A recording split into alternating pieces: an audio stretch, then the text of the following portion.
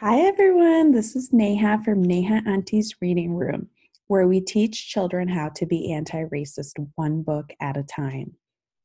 For episode 3, I'm doing a reading of Race Cars, a children's book about white privilege by Devenny.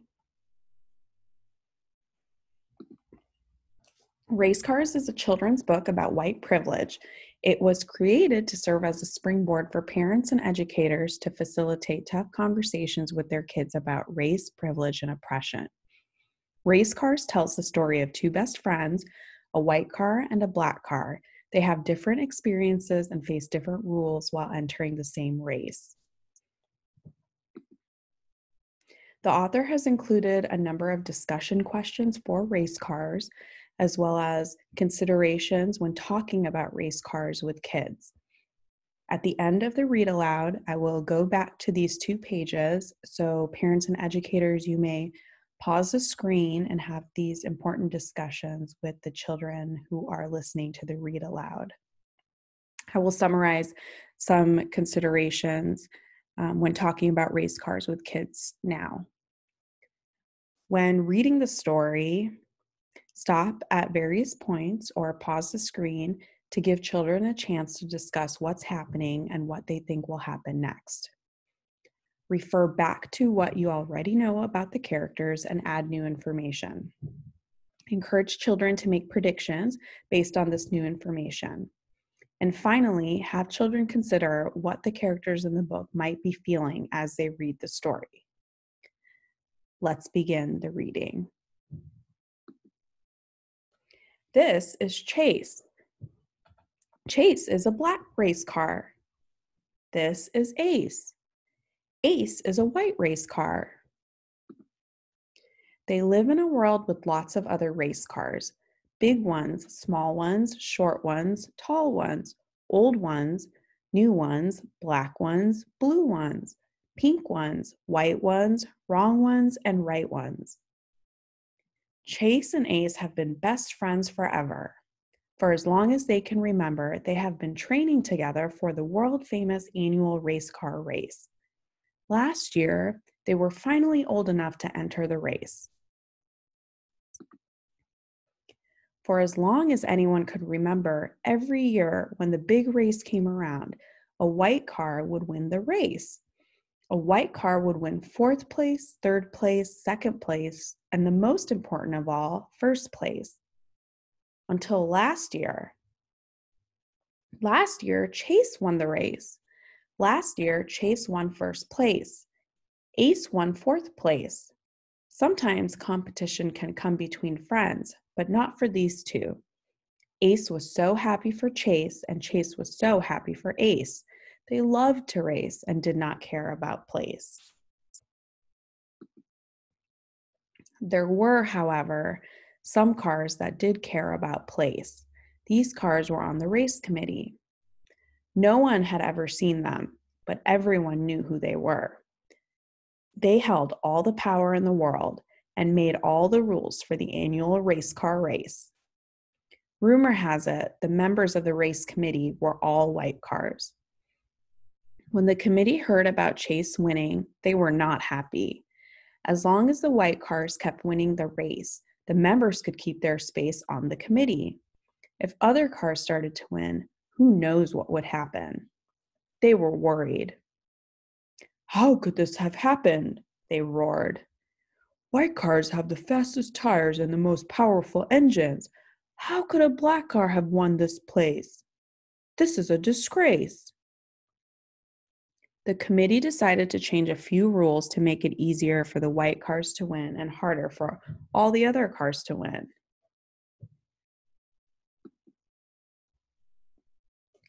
Next year rolled around, and Chase and Ace were ready to race again. They had spent all summer training and knew the route by heart. Once around the track, straight through the cornfield, over Blue Mountain,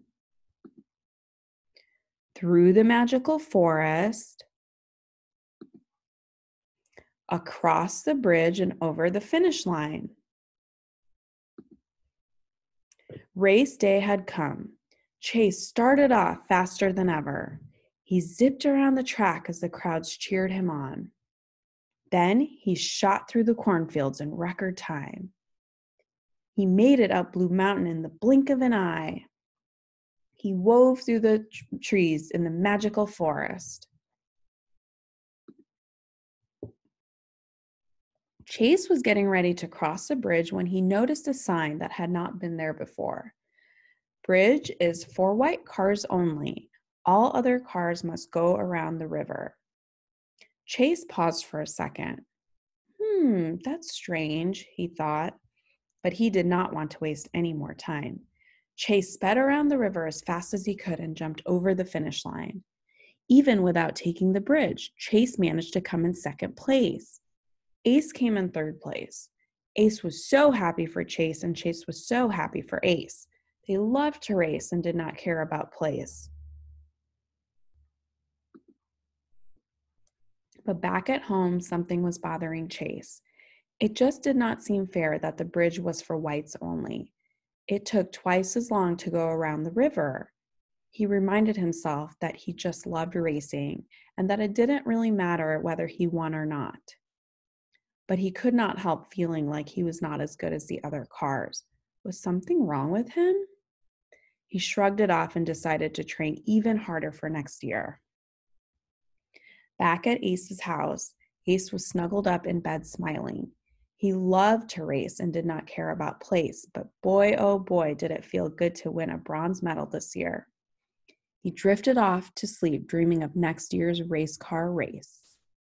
When the committee heard about Chase winning second place, they were not happy. How could a black car have won second place? This is a disgrace. The committee decided to change a few more rules to make it easier for the white cars to win and harder for all other cars to win. The next year rolled around and Chase and Ace were ready to race. Chase started off faster than ever. He zipped around the track as the crowds cheered him on. Then he shot through the cornfields in record time. He made it up Blue Mountain in the blink of an eye. Chase was heading for the magical forest when he noticed something he had never seen before, a forked road with a new sign. Whites stay to the left and all other cars stay to the right. Chase paused for a second. That's strange, he thought, but he did not want to waste any more time. He sped off into the magical forest faster and faster until he realized that he was lost. That house wasn't there before, and neither was that owl. Excuse me, Mr. Owl, I seem to be lost. Could you tell me how to get out of this forest? Why, of course. Follow me. The wise, friendly owl led Chase right through the woods and sent him on his way. Chase sped around the river as fast as he could and jumped over the finish line. Even though he got lost in the magical forest and could not take the bridge, Chase managed to come in third place.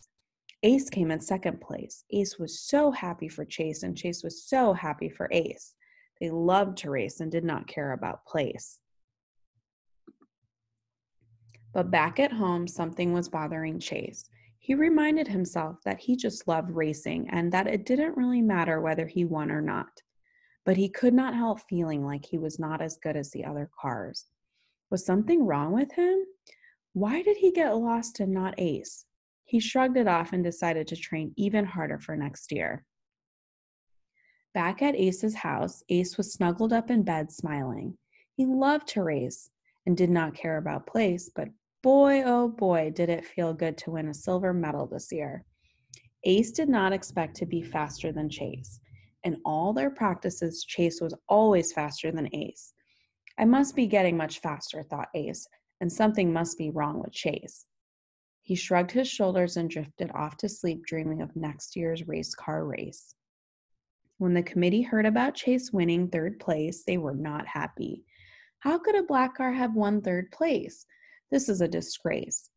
The committee decided to change even more rules to make it easier for the white cars to win the race, just in case.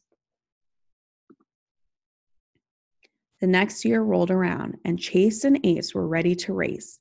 Chase started off faster than ever. He zipped around the track as the crowds cheered him on. Then he shot through the cornfields in record time. He made it up Blue Mountain in the blink of an eye. But at the top of the mountain, a race officer stopped him. "Pull over, please. I need to see some identification." Chase paused for a second. That's strange, he thought. None of the white cars seemed to be getting stopped. But he did not want to waste any more time. He showed the officer his identification and continued on his way.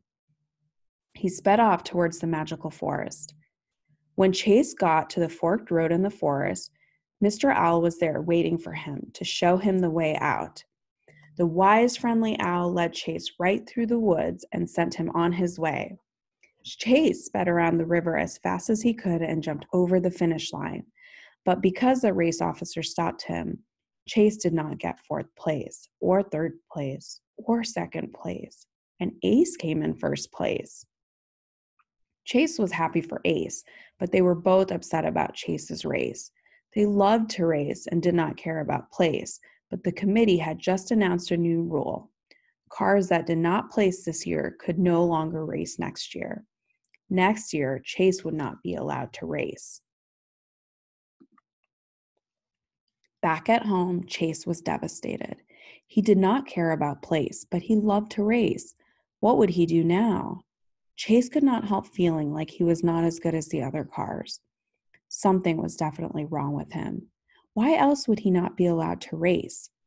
That night, Chase cried himself into a long, deep sleep. Back at Ace's house, Ace was snuggled up in bed. He loved to race and did not care about place. Boy, oh boy, did it feel good to win a gold medal this year. But something did not feel quite right. He did not understand why Chase did not place. He is the fastest car I know, thought Ace. Next year would not be the same without his best friend. Chase was the reason that Ace liked to race in the first place. Ace sighed, struggled his shoulders, and drifted off into a long, deep sleep. Next year rolled around, and Chase was at the race to cheer his best friend on. Ace started off faster than ever. He zipped around the track as the crowds cheered him on. Then he shot through the cornfields in record time. He made it up Blue Mountain in the blink of an eye. Ace was heading for the magical forest when something made him pause. He had seen this sign before, but never thought about it too much. This year, Ace wanted to know what was down the right path. Ace sped off into the magical forest, faster and faster until he realized that he was lost. Back at the track, the race officials were starting to get worried. All of the cars had finished the race except for Ace. Where could he be? The race officers looked everywhere, but could not find Ace. The officers called the committee, and the committee decided to hold a meeting to figure out the best way to find Ace. "We need the very fastest race car," said one. "The very fastest race car should surely be able to find Ace," said another. They were all in agreement. "But the fastest race car is really Chase, even though we did not let him race," added one member. "If we choose Chase, the world will know that we rigged the race." The committee was reluctant, but agreed they must save Ace. "Take down those signs. This is a special case. We must let Chase race at his fastest pace." Chase was nervous at first. He was not sure that he was as fast as he once was, but he quickly agreed to save his best friend. "Here I come, Ace," said Chase. He zipped around the track as the crowds cheered him on. Then he shot through the cornfields in record time. He made it up Blue Mountain in the blink of an eye. When he got to the magical forest, Mr. Owl was there waiting to lead him to Ace. "I'm sorry it took so long for me to realize how much harder it was for you to win this race, Chase," said Ace. The best friends embraced. Then together, Ace and Chase finished the race. Across the bridge and over the finish line, the friends had finished in record time. The committee decided to give Chase the gold medal this year.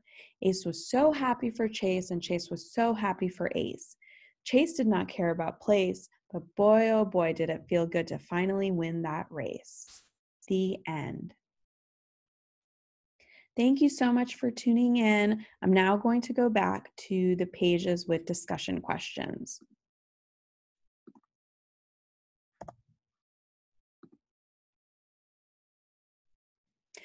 Parents, I hope my reading room is a good resource for you to help your children learn to celebrate diversity and be anti-racist, one book at a time. Thank you so much for tuning in, and see you next week.